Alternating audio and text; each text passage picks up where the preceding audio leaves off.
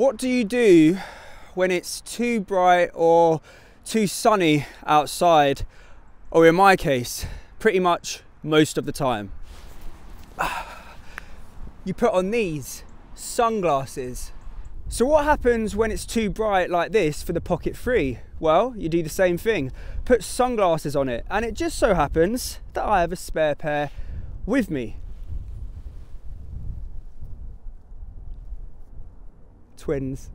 Now, let's be honest, that's probably not the most practical of things. So it just so happens that Freewell have saved the day and sent me these actual sunglasses for the Pocket 3, or in real life boring terms, ND filters. Right now I'm shooting in auto mode, and I love auto mode on the Pocket 3. I think it does a really great job most of the time. But the problem with shooting in auto mode is everything is essentially being adjusted automatically based on the scene around you. And one of the things that's been adjusted is the shutter speed.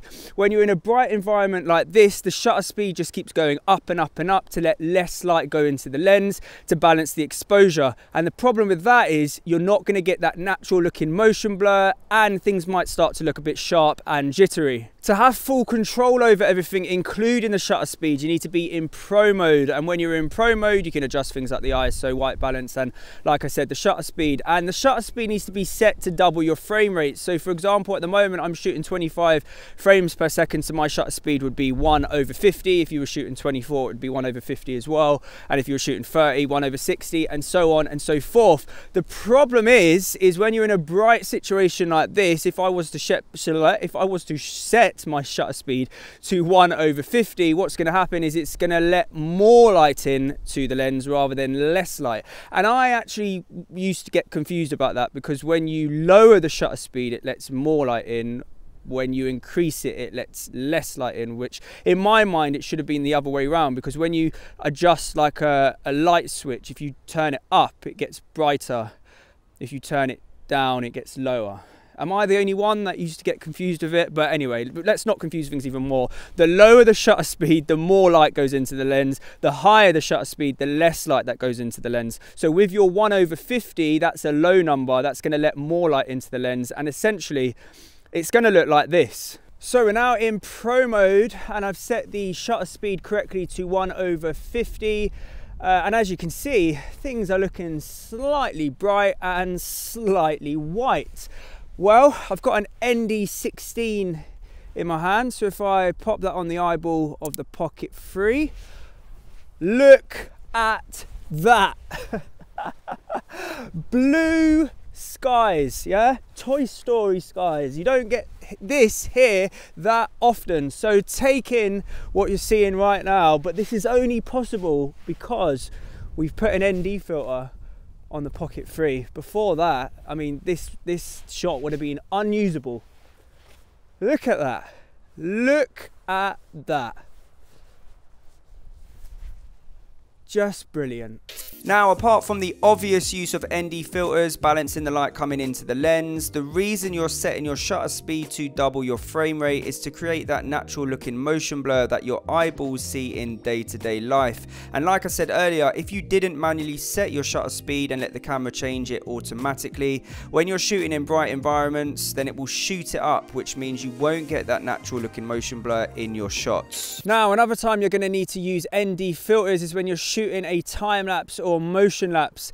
And let's say you were filming a time lapse of cars. To get that natural motion blur in the cars and not have it look too choppy, you're going to have to slow the shutter speed down, and you're going to have to slow it down a lot more down. You're going to have to slow it down, slow it down a lot more down, slow it down a lot more slower than you would do, let's say, in a situation like this. And when you slow it down, it's going to make the image look very bright and very white, and it just won't be usable. But as soon as you whack an ND filter on, it's literally like night and day. Included in the mega pack from Freewell are polarized ND filters, which essentially work the same as normal ND filters in terms of blocking out the light, but they help reduce things like glare and reflection from metallic surfaces like windows or if you were shooting by water like the sea, or in my case just puddles around you.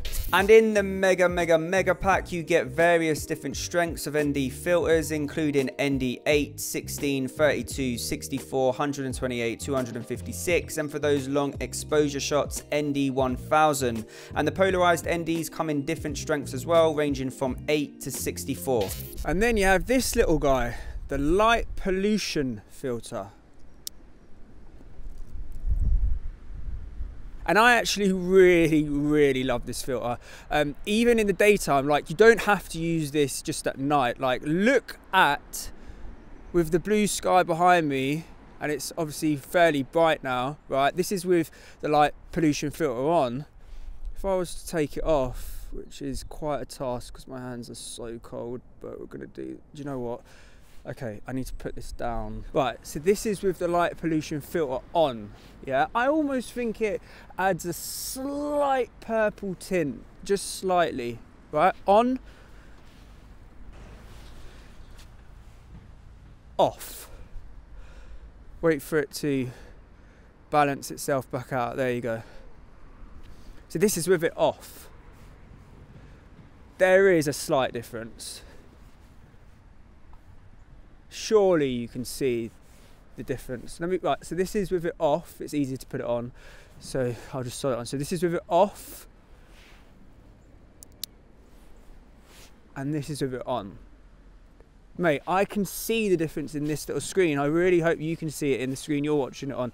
This is a great little guy.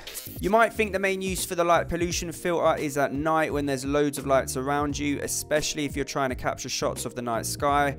Well, let me tell you that there is no rules. If you want to use it during the day, then use it during the day. At night, it definitely does what it says on the tin. But if you like the look of it using it in whatever setting you want, then just simply use it. And it doesn't stop there. Included in the pack, you have this, a mist filter, which essentially is going to soften the image, or some would say make things look very dreamy.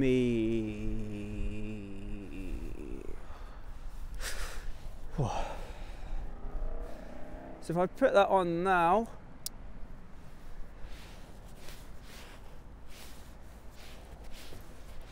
how am I looking?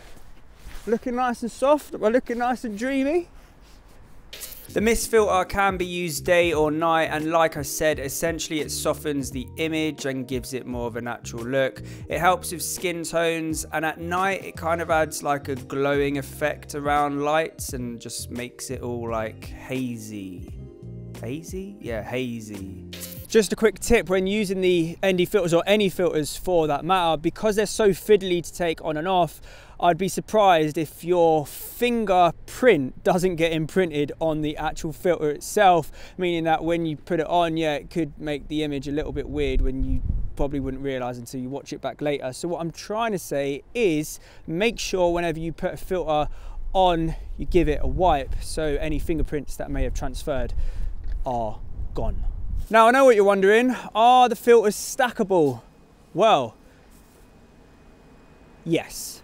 So essentially what you could do is you could have an ND filter on, and then you could put the mist filter on top of that, or the light pollution filter on top of that. So yeah, they are stackable. The gimbal head works perfectly fine with any of the filters attached to it. In fact, you can turn off the Pocket 3 with a filter still attached to the lens. The gimbal head doesn't lock fully in place, but it does lock in place enough for you to be able to put it back into the hard case. And if you think the mega pack is a little bit too mega for you, I mean, it's definitely the biggest ND pack I've ever had, then Freewell do offer smaller packs. You can get a pack of 4, a pack of 8, or this, the pack of 14. If you want to buy the light pollution filter or the mist filter on their own, you can. So a must-have accessory for the Pocket 3, ND filters. If you want full control over everything to get that natural look and motion blur and cinematic feel to your videos, yeah, you're gonna need some of these. Everything I've talked about in this video will be linked in the description below.